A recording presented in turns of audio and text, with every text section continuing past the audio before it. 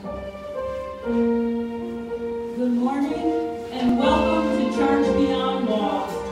We're so glad that you could join us this morning. We ask that you would pray for us and pray with us and go to the throne of grace. We ask that you would go with us as we lift up the name of Jesus. Father God, we come before your mighty throne this morning, Lord, and we want to say thank you, Father. We want to thank you, mighty God, for your grace, Father, your mercy, Father God.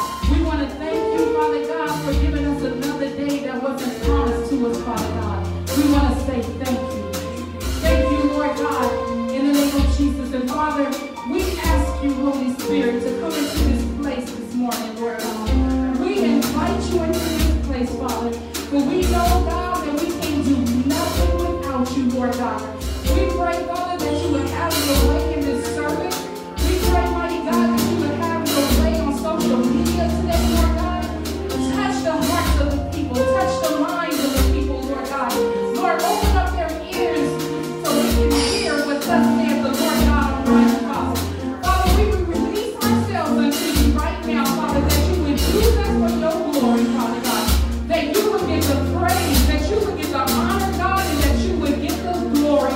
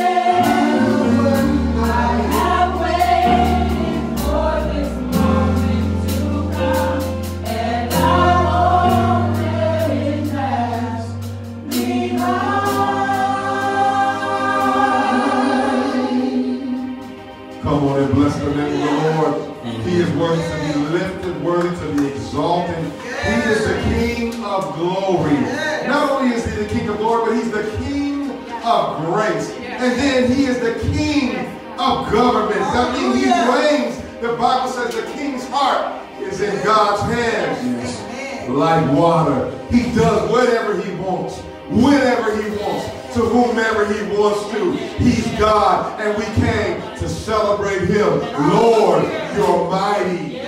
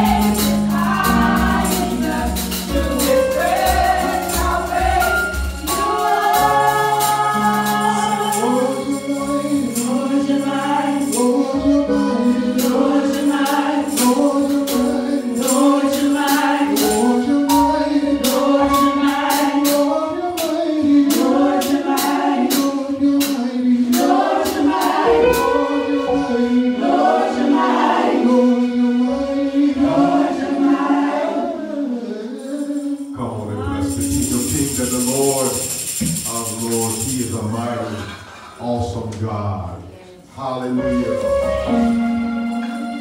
Son says, no praise is high enough to express how great God is. He's a mighty God. He's a great God. He's a loving God. He's a kind God. He's a forgiving God. He's a saving God. He's a healing God and a delivering God. And we give him all the praise. Hallelujah. Come on, y'all. He's good. He's so good. Amen. Amen. Praise God. Thank God for our worship team leading us in worship on this morning. We're going to go to the Word of God and see what the Lord has to say today. What he has to say on today. I'm going to ask that you would turn your Bibles to Judges, the 7th chapter. We'll start at the first verse. Judges 7.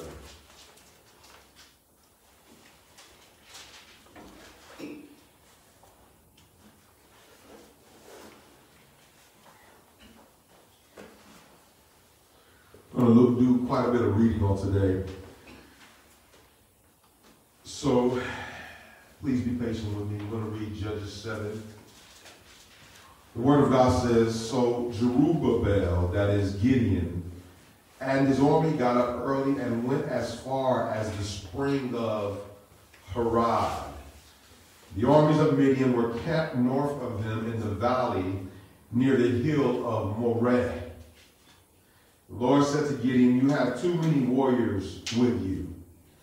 If I let all of you fight the Midianites, the Israelites will boast to me that they saved themselves by their own strength. Therefore, tell the people, whoever is timid or afraid, they may leave this mountain and go home. So 22,000 out of the 32,000 left and went home because they were timid and or afraid, leaving only 10,000 who were willing to fight. Verse 4, but the Lord told Gideon, there are still too many. Bring them down to the spring, and I will sort them out. I will test them to determine who will go with you and who cannot go. When Gideon took his warriors down to the water, the Lord told him, divide the men into two groups. One group put all those who cup water in their hands and lap it up with their tongues like dogs. And the other group put all those who kneel down and drink with their mouths in the stream. 6 says, only 300 of the men drank from their hands. All the others got down on their knees and drank with their mouths in the stream. The Lord told Gideon, with these 300 men, I will rescue you and give you victory over your enemies, over your problems. Send all the others home. They can't be here. Send them home. Send them home. Send them home. We're going to move up just a tad bit. I want to look at something else. Let's read verse 9. The Bible, let's go to verse 8. So Gideon collected the provisions and ram's horns of the other warriors and sent them home. But he kept the 300 men with him. The Midianite camp was in the valley just below Gideon. Verse 9, that night the Lord said, get up, go down into the Midianite camp, for I've given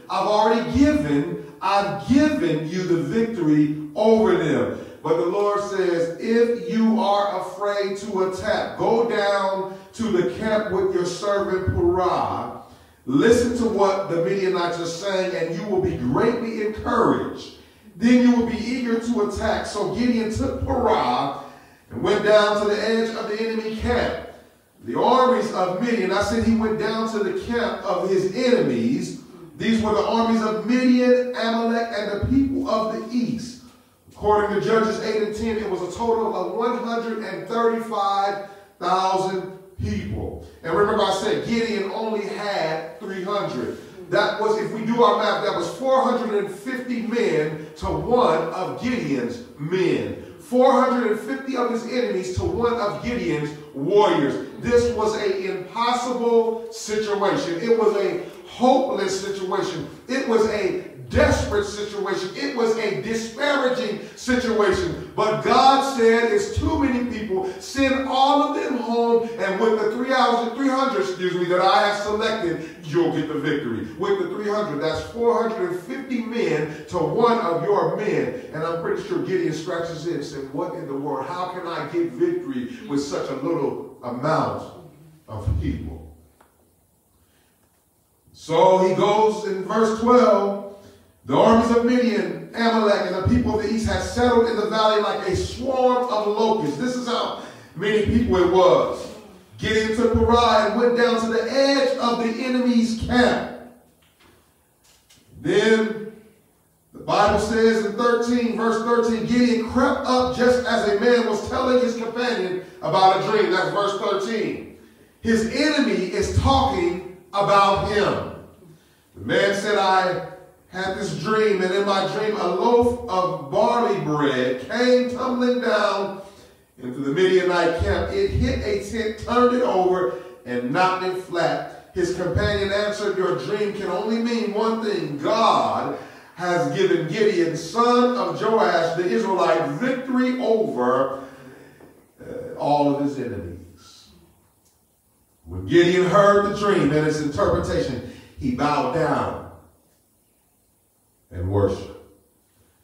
We're going to finish our series, A New Day is Coming. Today, we're going to look at the strategy of God will always work. The strategy of God will always work. Strategy is a noun. It is a plan of action or policy designed to achieve a major or overall aim. It's a plan of action. Now, a lot of us have different plans. And some of our plans come from our own minds. And some of them come from other people. But we said God's strategy works every last time.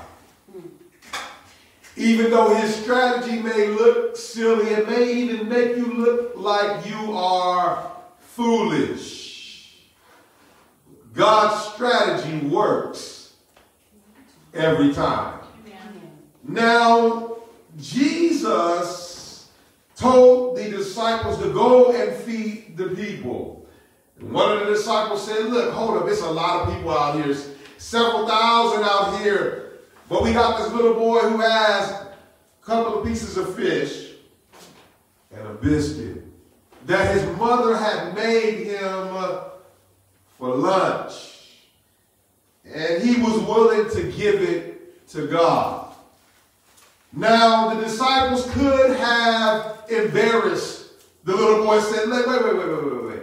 What are we going to do with that? But they allowed this young man to bring his sack lunch, probably in a brown paper bag with a little bit of fish grease on it. But he was willing to share what he had with God. And I want to say this, that little is much when you put it into the hands of the Almighty God. Little is much when you put it into God's hands. So it says that he blessed it, he broke it, he blessed it, and he sent it out, and everybody was able to eat and got full, and there was leftovers. When you give what you have to God, there will be enough to serve everybody, and there's more where that came from. That came from. The strategy of God doesn't necessarily make sense, but it will always work. Normally when people go off, we tend to want to clap back. When they talk to us crazy, we talk to them crazy. When they're mean, we get mean. But God says a soft answer puts out a fiery wrath.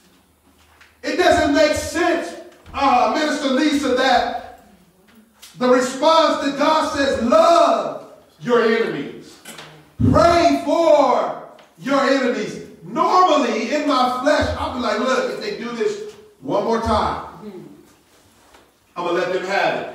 And sometimes we can even premeditate the process. We'll stick our shoulder out. If you touch me, I'm going to let you have it. But God's way of doing things is so much different. He says, pray for your enemies. What do you mean by that? His strategy always works, but it does not always make sense.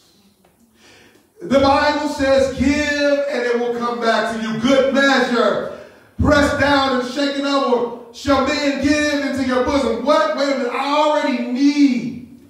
But you're telling me to give. Wait a minute, usually I need to hold on to what I have. But when you give what you have to God, He expands it. He increases it. He grows it. And so therefore you release it. It does many things. It humbles you.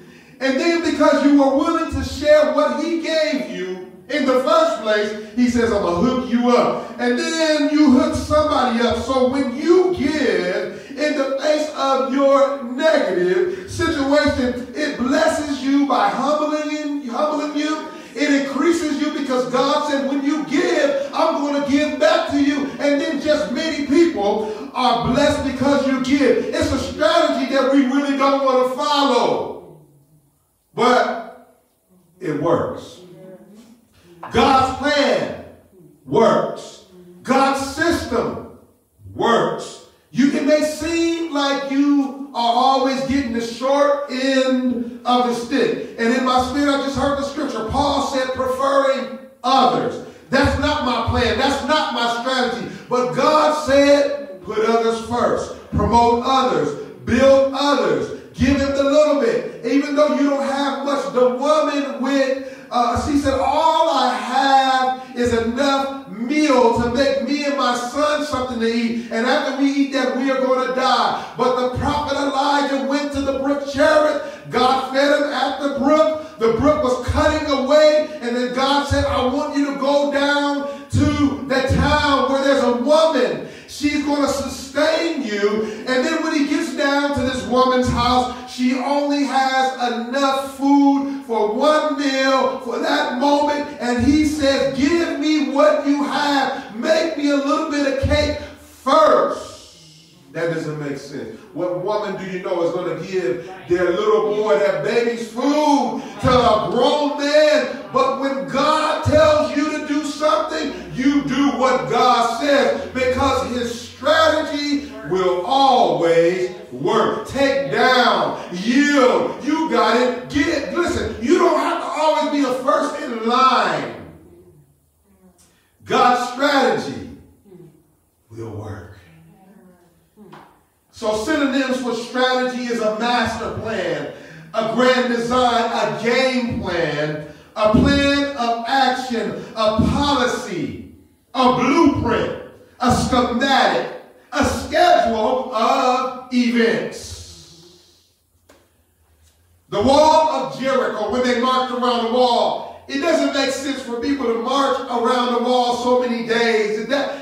How can you knock down a wall that it has apartments in the wall? Apartments in the wall. Several chariots of horses could run around on the wall. It was an impenetrable situation. But God said, tell them not to say anything and to march around the wall. We were messing right there. Don't say that. Don't let the dogs bark. You better teach. You better teach Deputy Dog to shut up. God said, don't bark. Don't let the cats meow. Don't let the cows move. Teach them how to be quiet and teach them, listen, don't let them talk. Don't let the kids talk. Don't say nothing. Don't complain. Just march around the wall. March around the wall. And when I get the trumpet on the last day, I want you to march and I want you to shout with the loudest shout and the walls will go down.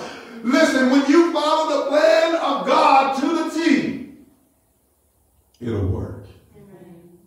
Doesn't have to make sense. It'll work.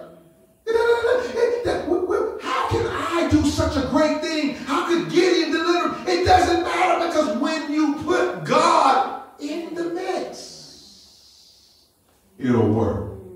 Take God out of the church. It's just a big hall. Take God out of your marriage.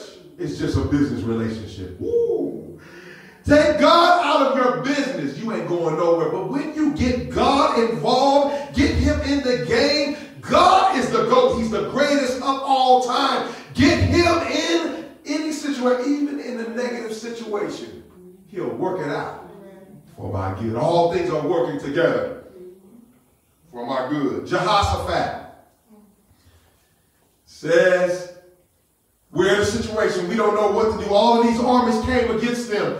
And he said, look, the Bible, I love the story. The King James says that it was the King Jehoshaphat, all of his men, all of their wives, and the Bible says, and their little ones was looking. Listen, I'm going somewhere. Parents, your children are watching your move. And how you handle your difficult situation is going to set the tone on what they're going to do when they get in a difficult situation. Listen, so as you watch God, your kids are watching you, or whatever you are watching. If you complain about difficult situations, your kids will complain. If you trust God in difficulty, your friends will take on your attitude. What are we showing them? But Jehoshaphat, the strategy was, God, we don't know what to do, but we're watching you. We're watching you. God says, go down to the battle. Go down to the valley. Go down, and then I want you to praise me down there. And God got busy, and God began to whoop some tail. How do I defeat my enemy with just praising God? That doesn't even make sense. I don't need to bring a knife. I don't need to bring a gun. God said, go down and praise me. It takes faith to praise God in a difficult situation. I can't see my way through. I can't see tomorrow from looking at today. There's a storm on the horizon raging. It's flooding. Listen, Texas right now can't see their way through. But God, if he brought me to it, he'll bring me through. And I'm going to say something right here. If you're expecting to live a life with no problems, you might as well give it up now. There will be ups and downs, smiles and frowns. Listen, I'm telling you, life is full of trouble, but God. I want a baby, can't seem to have one, but God. Have you prayed about it? Have you talked to him about it? It doesn't matter how silly it is. One of my brothers of the church said, Pastor, I want you to pray for my puppy. He's acting up. He's shaking. And so we can pray about anything, no matter what. I prayed, and he said, my puppy is doing better. God answers prayer.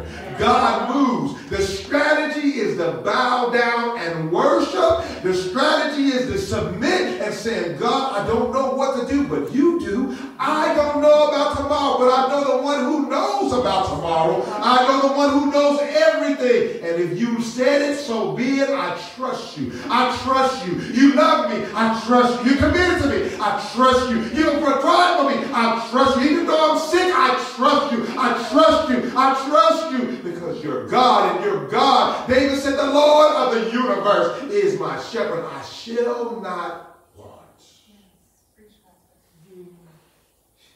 My God runs everything. My God makes everything. My God put Jupiter out there. My God put Saturn out there. He's the God of the world, and he's my Lord, my master, and my Savior. I have no reason to fear. His strategy works. I like the text. It talks about the strategy.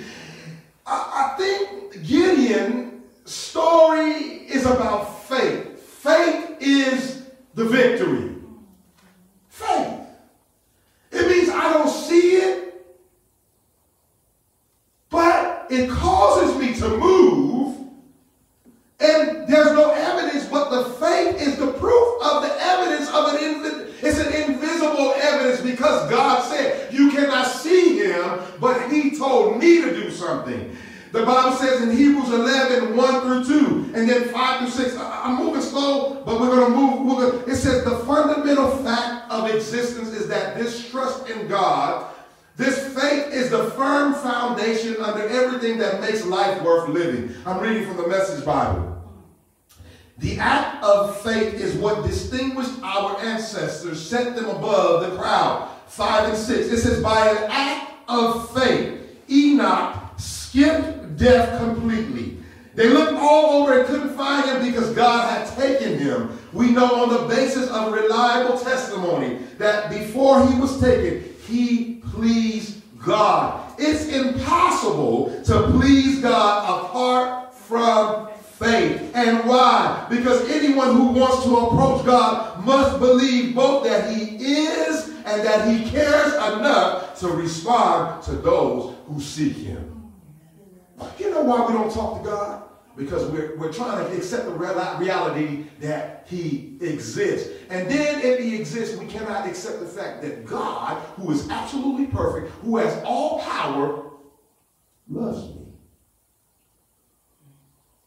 We don't run away from people that love us. Even when I mess up, we should run to him. He exists and he loves us. Faith is the victory. 1 Timothy 6, 11 through 14 says, but you, Timothy, are a man of God, so run from all these things, pursue righteousness and a godly life, along with faith, love, perseverance, and gentleness. Fight the good fight of faith.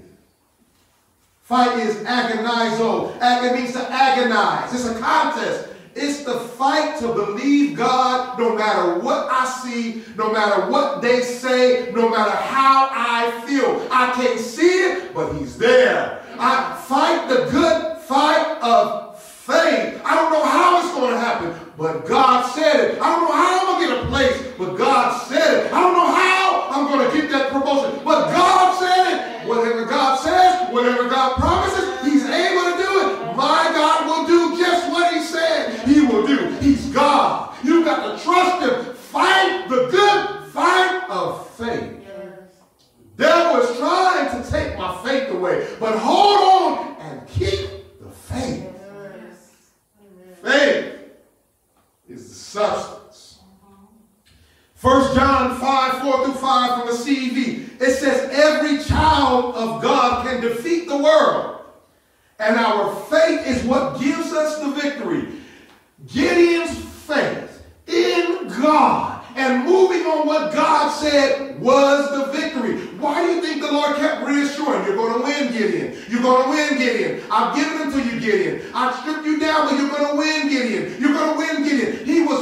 The Bible says the word of faith we preach. The word of God is the word of faith. We have to be reminded daily, I am an overcomer. I am more than a conqueror. Greater is he that is in me than he that is in the world. I can do all things. I will bless him. He is my Lord. I can do it. I win because God says it. And whatever God says stands. We've got to rest. Listen, we've got to rest in what God says. We've got to relax in what God says. Thou, O Lord, are a shield for me. Thou, O Lord, are the glory and the lift of my head. Many are rising up against me, but you push my enemies back. You are a shield of love and protection around me.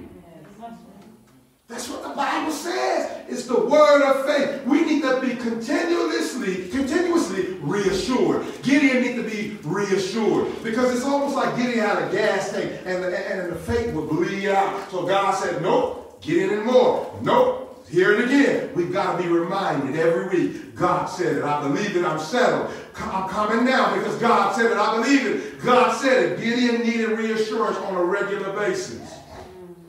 It's the fight of faith. Listen to this. Christians are either overcome because of their unbelief or overcomers because of their faith. Jesus said, according to your faith. According to your faith. Do you believe what I said? Do you trust me? Listen, Gideon had to believe what God said. He had nothing to hold on but what God said. Isaiah 53:1 says, whose report will you believe? First of all, we know how to believe the report. We believe what the CDC says. We believe what the WHO says. We believe what NBC says. We believe what ABC says. We believe what CBS says. We believe what ABCDEFG, HIJKL, QRSTUV, WXYZ. We believe every alphabet, but we cannot believe what God said. We believe Instagram. We believe TikTok. We believe Twitter. You believe everything, but the only one that you can rely on is God. He said it, we believe it. He's perfect. He loves you. So we know how to believe. What are you going to believe? You can't even believe yourself. Believe God. Gideon had nothing to go on with what God said. True faith is taking what God said without the evidence.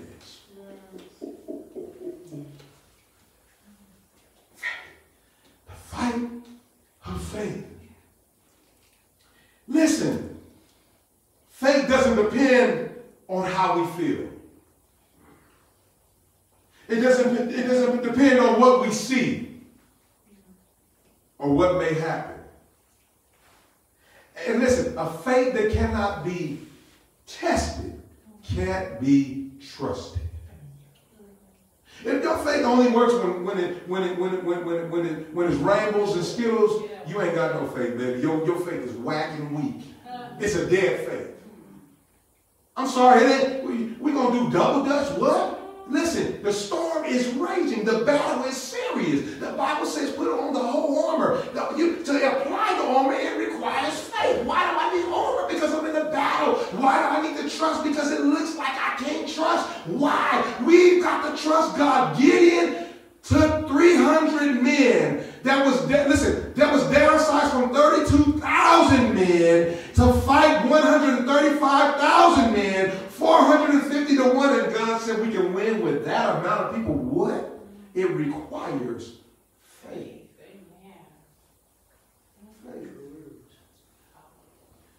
Too often what people think is faith is really only a warm, fuzzy feeling about faith, or perhaps faith in faith. Our faith belongs in God. We will trust in the Lord.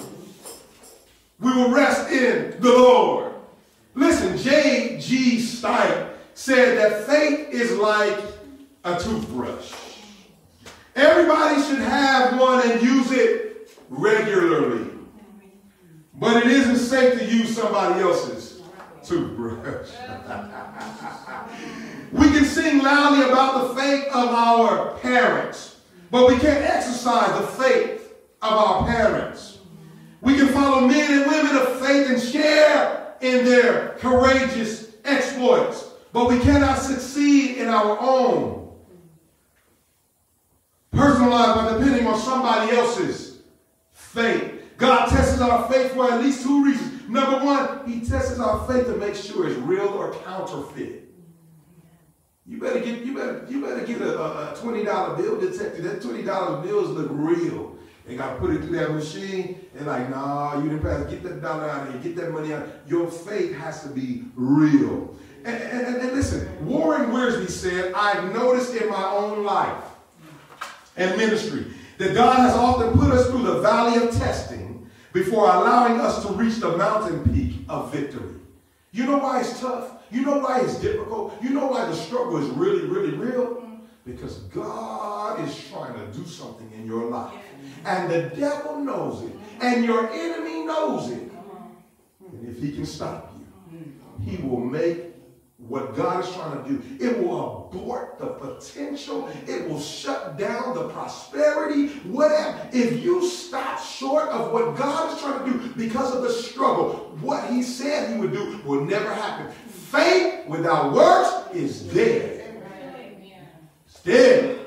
The fight of faith.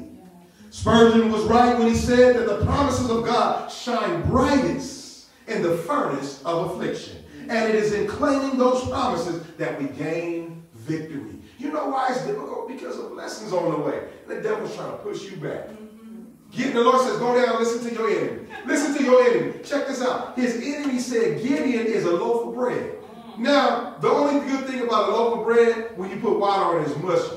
How in the world can a loaf of bread, barley bread, roll down and knock over a tent? Because God was involved with that little old cheesy, weak loaf of bread. When God gets involved with your life, you're not just a little piece of lump of bread. You're not a weak sack, a weak web. You are somebody in God. Greater is he that's in me. When weakness gets with godness, things happen. Victory happens. Triumphancy happens. When you apply the two. But, and a good point. Thank you. I heard that. Thank you. I hear you. Take God out the situation, you just a piece of bread.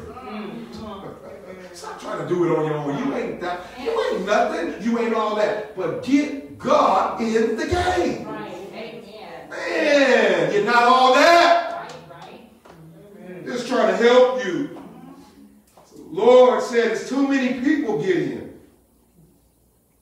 Verse 7, he tells them, with these 300 men, I will rescue you and give you victory over the Midianites. Listen to this. Listen to this. Niece, listen to this. I want to listen. Check this out. Some amazing points of interest we want to consider. Gideon had 32,000 warriors that came to fight. That's first point, right? The Lord reduces them down to 300. And then Judges 8:10 says it was 135,000 men, and his 300 warriors were preparing to fight. The math is 450 to one person. We said that, right? It was an impossible situation. The numbers didn't add up. There just isn't enough. Little is much when we give it to God. And listen, Roberta Martin says that have you any rivers that seem uncrossable? And have you mountains that you cannot tunnel through? God specializes in things that are impossible. And he will do what no other power, no other Holy Ghost power can do. Because God is involved, it'll happen. I love that. Mark 10:27. Jesus said this. He looked at them and said, with man, it is impossible. But not with God. All things are possible. I want a baby. Yes. It's impossible. But have you sincerely talked to God about it? Listen, and if God hasn't said no, keep on praying. Keep on pressing. Keep on trusting. Keep on praying. Keep on pressing. Keep on trusting. And then, if he doesn't move through that method, you know, it's a whole lot of cute babies that can be adopted. They would love to have your last name. We got people in our families, kids in our families that need a parent. I'm just saying, trust God, trust His strategy, and be grateful. I'm just trying to help you. That's all. That's all. I love the Lord. Listen. Now look at this. Out of the 32,000 warriors, 300 were sovereignly handpicked. Handpicked by God, which was less than 1%. Had it been up to Gideon, he would have picked all his boys. I'm going somewhere. The ones that were easygoing. The ones that looked a certain way. And the ones that dressed a certain way. Listen, yes, even in the church, we are very prejudiced on who can serve with us in our communities. I want you to serve with me. Prejudice. No, you don't look like, no, we prejudice. We're in the church. No, I ain't picking you. You ain't going to be on my team. That's why God picked the crew. That's right. I didn't pick my siblings. The ones I love, the ones I love to irritate me, the ones I love, I didn't pick them. God picked them. So what do? We deal with it. We work with it. We make it happen. That's what we do. But had Gideon done it, Gideon would have picked everybody, but the Lord picked. So even in the church, we're prejudiced on who can serve with us. I thought about this as I was preparing for today's sermon. I can guarantee you that out of the 300 warriors that God selected, some were not Gideon's favorite. I'm going somewhere. Oh, it's going to be good. Or his preferred choice. I am sure that Gideon looked at some of them and was like, God, are you for real? Are you serious? You got to be kidding me. All these people you could have selected for my team, you chose this one. Listen, real leadership takes who you have been given and bring out the hidden beauty of ability. Real leadership. You don't get an assignment and prove your leadership ability by I'm getting the best of this, the best of that, the best of this. No.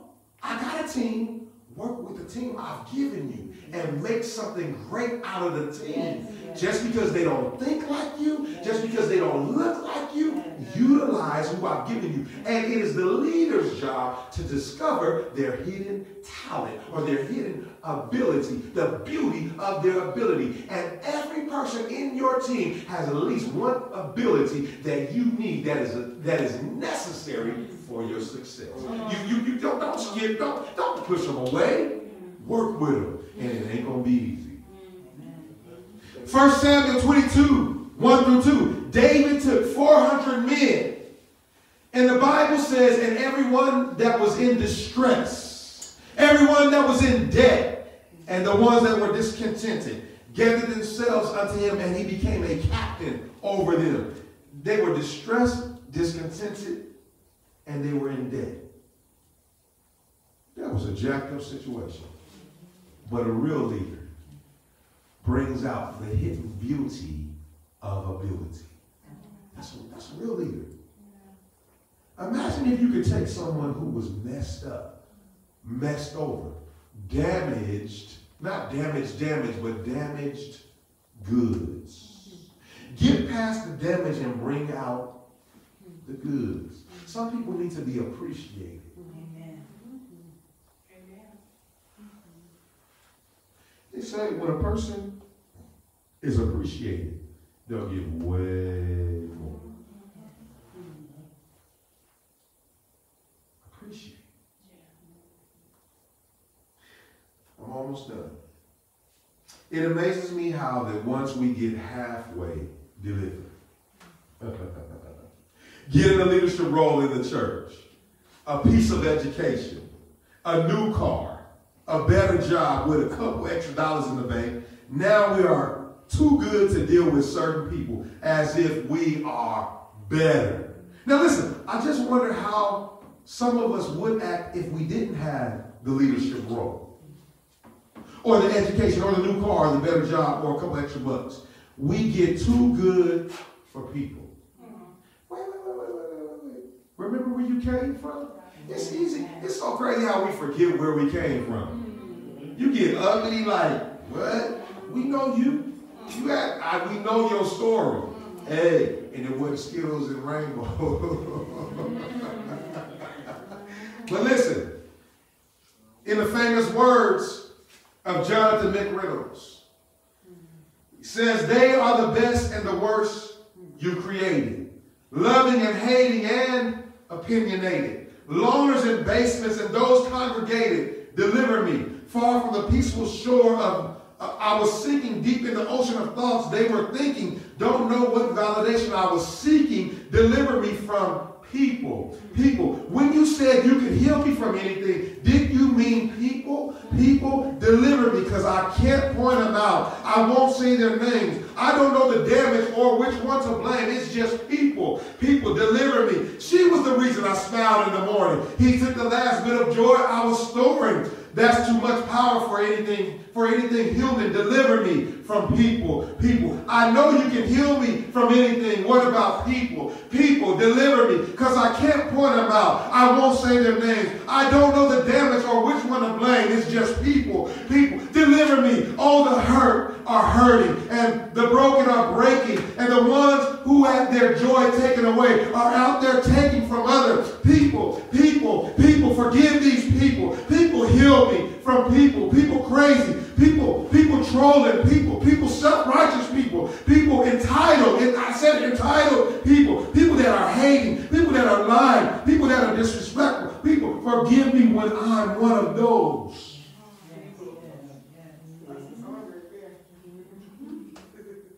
How could Gideon get uppity?